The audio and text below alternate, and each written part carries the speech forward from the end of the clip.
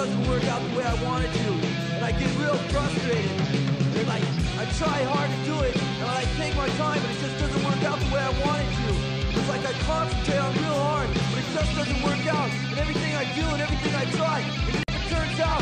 It's like I need time to figure these things out.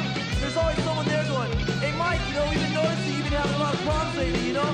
You should maybe get away, and like, maybe you should talk about it, you'll feel a lot better. And I go, no, it's okay, you know, I'll figure it out. Just leave me alone, I'll figure it out, you know? I'm just working on myself. They go, well, you know, if you want to talk about it, I'll be here, you know? And you'll probably feel a lot better if you talk about it. So why don't you talk about it? I go, no, I don't want to, I'm okay.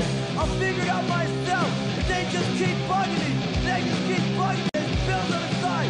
It's got me, it's too hard to come. I'm afraid what's my side. You will have anything, I'm afraid what you can away. I'm not crazy.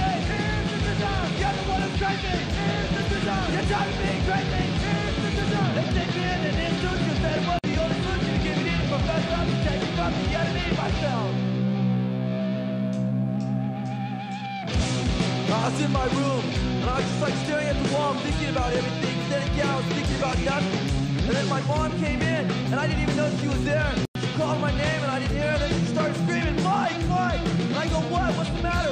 She goes, what's the matter with you? I go, there's nothing wrong, Mom. She goes, don't tell me that. You're on drugs. I go, no, Mom, I'm not on drugs. I'm okay. I'm just thinking, you know? Why don't you give me a Pepsi? She goes, no, you're on drugs. I go, Mom, I'm okay. I'm just thinking. She goes, no, you're not thinking. You're on drugs. Normal people don't act that way. I go, Mom, just give me a Pepsi, please. All I want is a Pepsi. And she wouldn't give it to me.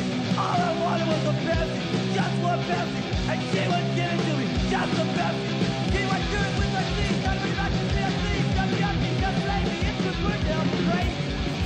I'm not crazy. Here's the design. You're the one that's crazy. Here's the design. You got to be crazy. Here's the design. They take me in and it's true. That it was the only solution to getting in from that love. Protecting from the enemy myself.